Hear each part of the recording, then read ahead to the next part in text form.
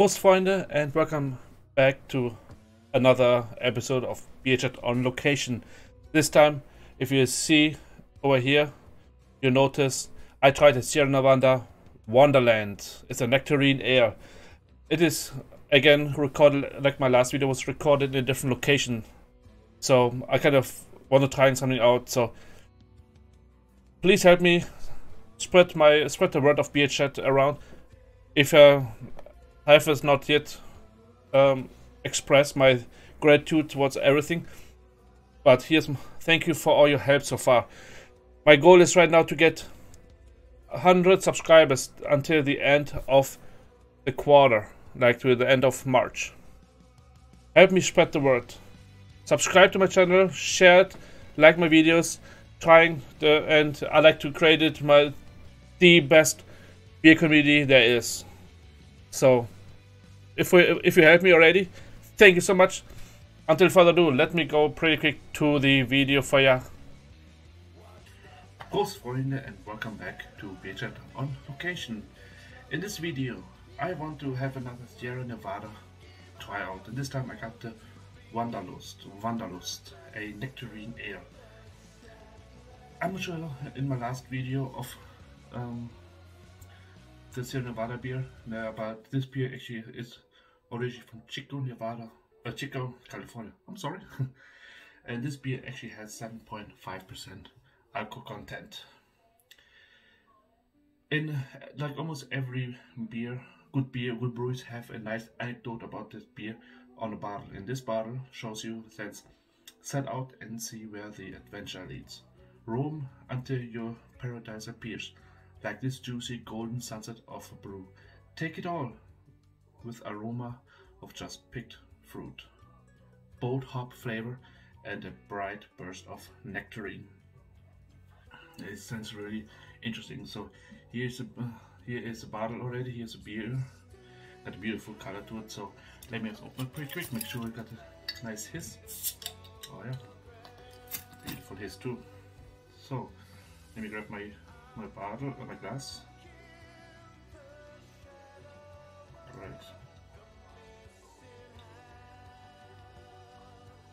Oh, seems like it's not a half a liter. That is a half liter glass, but it's definitely got a nice golden color to it. How it was supposed to be. American beers, as you know, usually are not fond about the head on here, and this guy is quite slim, which I of course always like to. And in this, yeah, the color is definitely got a nice bold color to it.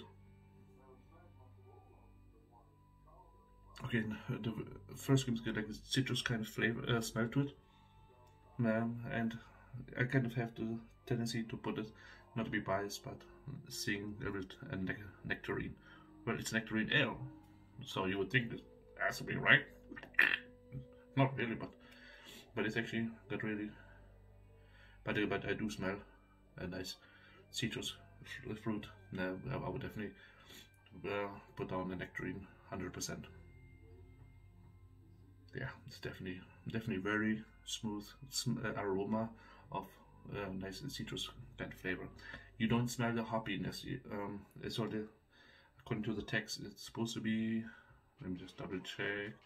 The bold hop flavor, you know. So they say it has to be more into the bitter side, hoppy flavor. But again, because it's nectarine, could be balanced also. Hey, let's give it a try pretty quick.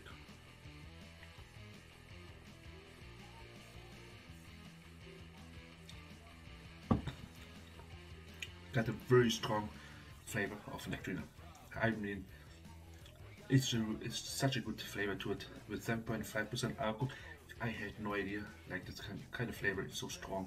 Like you taste more of a nectarine and everything else is really good flavor. Definitely, I had no expectations, but it is actually amazing flavor to it. Nectarine is very strong in this taste, so I can but it's really smooth drinking. Now, you don't, if you wouldn't pay attention on the bottle or on this beer, you would not know it is 7.5% alcohol. Huh, interesting, right? Yeah, it's definitely definitely good flavor to it. So if you find it in your store, as I'm saying almost in all my videos, take a look around, try it out. Until next time. And by the way, before I next time, please come and follow me on my live streams. It's every Friday at 7 PM Eastern Standard Time. We're checking out new beers and everything, so it will be fun to see you there. Until then, Postfinder. Alright, here we are back. Thanks, James, for the nice video, a nice review of the Sierra Nevada Wanderland Nectarine Ale. As I'm always saying in all my videos, if you find it in the store, want to try it, let me know how you like it. It is actually a very great taste to it. It is sweet. It was actually, I showed it, some of my family members tried it out too, and for a not beer drinker, that was actually their go-to beer, because it was doesn't taste so much like beer. It was really sweet.